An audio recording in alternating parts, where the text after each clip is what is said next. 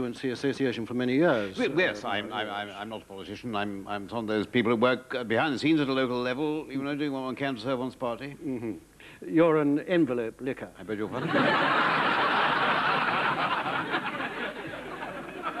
I meant you do those little things that keep a political party running smoothly. Yes, I just organised, you know, the usual things like the wine and cheese party and the coffee mornings and the brandy afternoons and things of that kind. Yes, it's been a difficult couple of years at grassroots level, hasn't it? I mean, the party's been slipping in the polls. Yes, well, our constituency, I'm glad to say, has a very large Conservative majority, and support has stood up pretty well.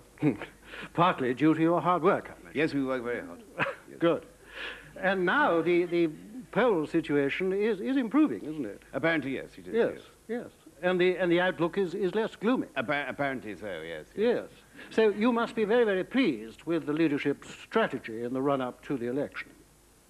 Well, no, I'm absolutely bloody furious, actually. Could you possibly tell me? The essence of it is that last weekend I went to stay with my sister in Worcester, and with her husband. They live in West Midlands, in Worcester.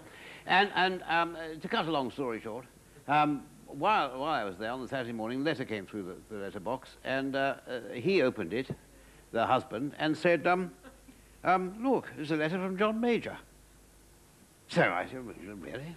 I was very surprised, you know, nothing to do with the Conservative Party. But there it was, he said, from the Right Honourable John Major, MP, Prime Minister, and Leader of the Conservative Party, dear Mr. and Mrs. Hodgkinson. I'd like to take a few moments of your time to set out my message direct to you about our country. And then a couple of pages about income tax. Yours sincerely, John Major. It was absolutely extraordinary. So when I got back south, down at home, I said to my wife, have we had a letter from John Major? She said, no. So I then rang up some friends who were mainly on the Conservative committee in our constituency, you know, and I said, have you had a letter from John Major? He said, no, not they hadn't. Not a letter from John Major. But surely the point is that this letter was meant only to be targeted at voters who hadn't made up their minds in marginal seats. Yes, so I understand. I think it's absolutely bloody outrageous. Surely it's a very sophisticated piece of electoral marketing. I mean, you must approve of that, don't you? I bloody well do not. Look at it from my point of view. Here am I, a loyal Tory party worker, who in a loyal constituency which has sent the Conservative MP up to Westminster for every election since the year dot, and we don't hear anything from our Prime Minister, whereas my brother-in-law, who couldn't decide which shoelace to tie first, let alone which party to vote for, gets a grovelling letter from the Prime Minister saying, dear Mr. Hodgkinson, please would you spare a few moments of your extremely valuable time to read this pathetic arse-licking appeal for your vote. But I mean, the Prime Minister couldn't have written to everyone. I mean, this operation has already cost the party £650,000, hasn't it? But that makes it worse. Where do you think that money comes from?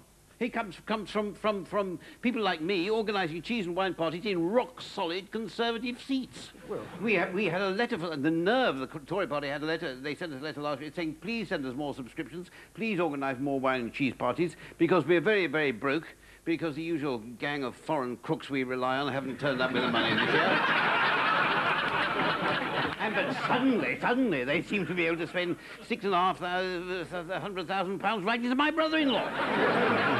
It's not just the Tory party, is it? Because, in fact, Tony Blair has said that he's going to write personal letters to the same people. Yes, well, that's exactly what's wrong with this country.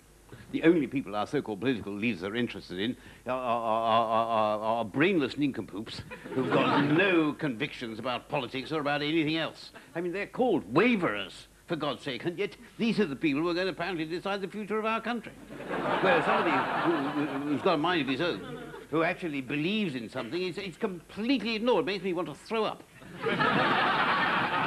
Surely, Mr. Parr, you are exaggerating a little. Oh, am I? Well, I rang 10 Downing Street and I said, where's my letter from John Major? And they said, who are you? Where do you live? What's your postcode? And they came back 2 minutes later and they said, oh, we don't need to bother with you. We know which way you're going to vote. So fuck off and stop wasting our time. That's charming, wasn't it? George Parr, thank you very much indeed. Thank you very much.